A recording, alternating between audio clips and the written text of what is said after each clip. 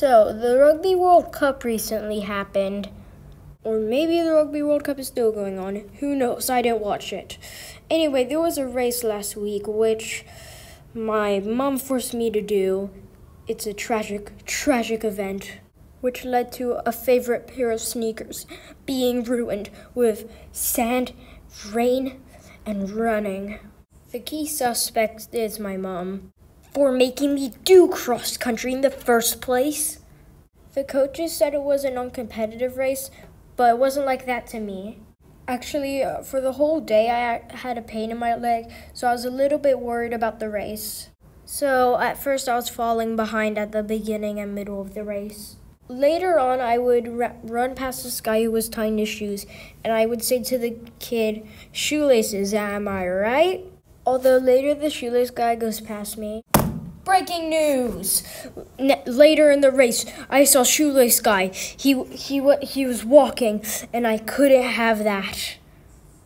Then I slowed down and talked to Shoelace Guy, and I said to him, "Shoelace Guy, you can't walk." "Why not?" "You gotta be a beacon of hope. Remember how angry you got when you were tying your shoes and they came undone while you were racing? You're right. I gotta believe!"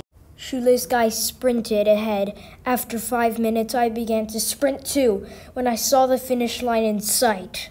Then and while I was sprinting, I realized how proud my mom would be of me, and her being proud made me sprint until I saw that finish line and crossed it.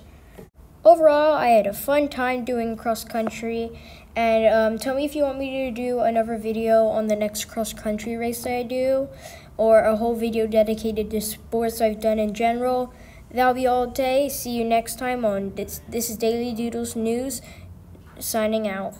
Okay, first of all, no, not all of my videos are going to be like a news report. That was just like sports news, I guess.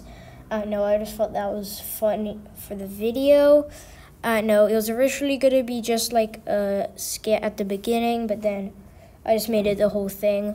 Also, that picture of Kale up in the up at the top is made by Hypermaxi. Go check out his channel.